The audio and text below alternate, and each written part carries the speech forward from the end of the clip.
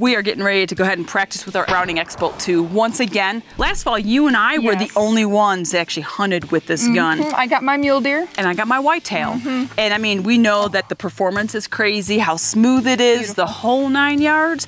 But now we are gonna just go ahead and make sure that it's still sighted in for this year, because is this your new favorite? This is probably a close second. I do love the 6.8, but this one. I know, but I'm getting a 6.8 in the X-Bolt 2. Oh, okay, so then, yeah. I'm just saying. So I guess that will have to be another video. That will. But we can go ahead and get this one, make sure it's sighted in for this fall, and we'll decide if we'll let anyone else shoot it this fall. I think it's a girl's gun. I think it's for us. Whether it's meant to be or not. Yeah, whether it's meant to be or not, but yes. All right.